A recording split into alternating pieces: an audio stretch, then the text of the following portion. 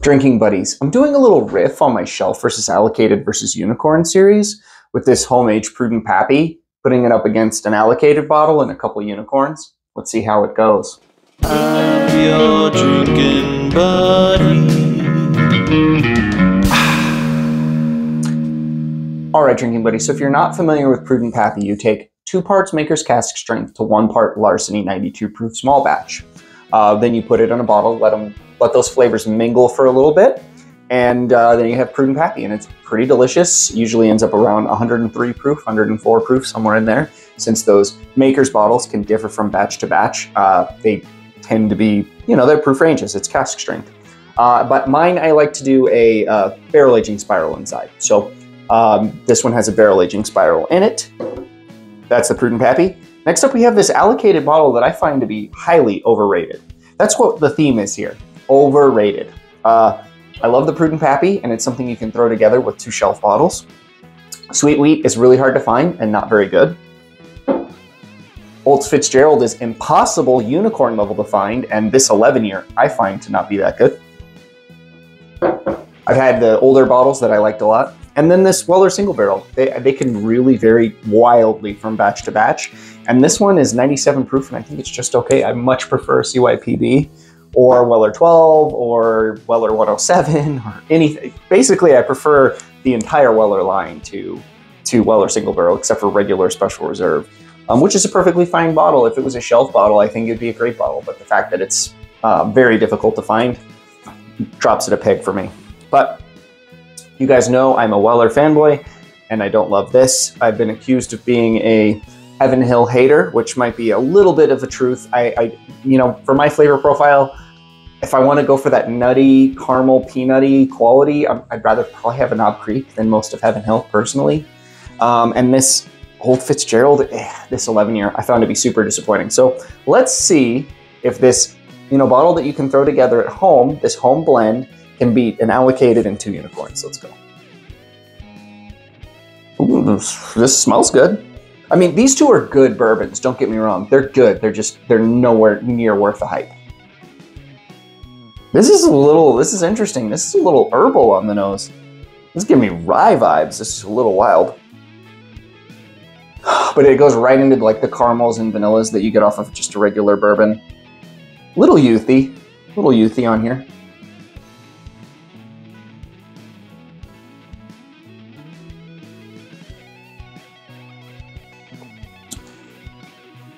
Oh, huh. That one's it's got kind of a little bit of a, like a chemically thing on it. Not a lot of flavor going on, just kind of like ethanol and some young grains.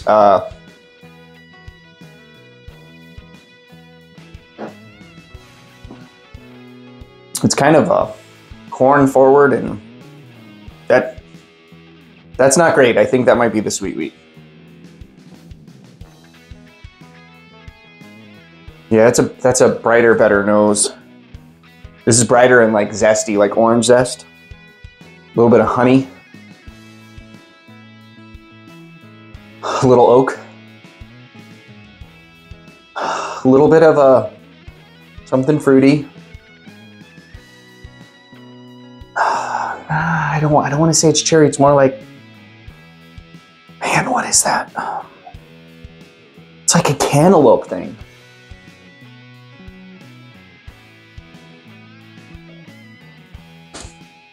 Huh. Oak, peanuts,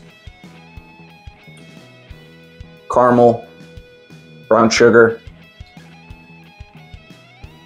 That's, I believe, to be the Old Fitz. It's light years ahead of glass 1, but I would still, whatever's in this glass, it's just, it's good, but not mind-blowing. Maybe we save the 2 best for last, because that's 2 duds so far. I mean, in comparison. Like, they're not terrible bourbons, they're just, well, actually, I would call whatever's in this glass, actually, I would say that borders on terrible. Oh, this is a little black peppery. Yeah, they have like black pepper a lot on here. Something I usually only get off of turkey. That black pepper thing carries forward into the flavor. That's very interesting. Black pepper, a little bit of cherry on this guy. Bourbon vanilla is coming through a lot. A little bit of like a sweet honey thing on here too. More honey than like a brown sugar or a caramel on this one. Oh, wow. Okay. This is like a dank nose. Yeah, this is like old books, wet wood.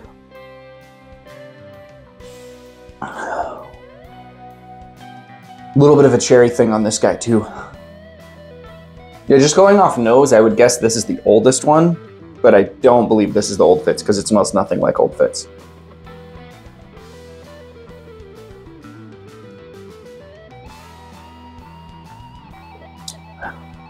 Oh yeah. That's got a really nice oak note to it that's not over oaked. There's a great cherry thing here. Bourbon vanilla, the creme brulee, burnt sugar. That's really good. That's by far the best up here. Which I hope that means that it's the Prudent Pappy, because that would prove this experiment to be pretty good. All right, I'm back. I drank these two down a little bit because I wanted to make sure, but the more I drank on them, the more I realized this is pretty good. But whatever's in this glass is straight up terrible. No offense to the people who made it. I'm sure they're great at making other products, but this is just, it's borderline a drain pour for me. It's ethanol-y, and I don't even think it's a very high proof. It just doesn't have much going on. It's not a great pour. Don't like it. Sorry, I'm going on too much about how I don't like it. I just feel bad because I really, really don't like whatever this is. I think it's the 1792 sweet wheat, which it is, yep. Which means this is probably the Weller. Yeah, that's the Weller. The two best ones up here, it should make, I mean, for my palate, this is going to be the Old Fitz. Yeah, so this one, it just, that peanut flavor gave it away for me. And then last up is going to be the Prudent Pappy, which the winner was the home blend. So if you want to do this at home, like I said, 2 parts Maker's Cast strength, 1 part Larceny small batch. You end up with a proof around 103, 104 proof. I threw a barrel aging spiral in there to get a little bit more flavor out of it, and I think that's why it's got that really awesome dank nose. Smells very old. It tastes like it's got some good age on it. I know I'm tricking the bottle into tasting that way. Rapid aging can be a little polarizing. Some people don't love the way it ends up, but on this one, it's working. Cheers, drinking buddies. We'll see you on the next one.